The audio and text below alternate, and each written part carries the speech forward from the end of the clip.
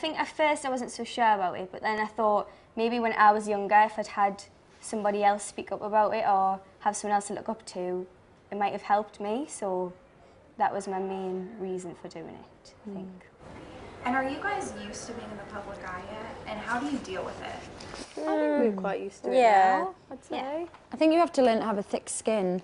I think it comes with, you know, being in a girl band and being an artist. People want to know what you're doing and what you're up to, which is fine with us because we're very open with our fans and, you know, things like that. I think we cope with it pretty well, and we have each other, luckily. Yeah. So we experience everything together, and we've always got each other's backs.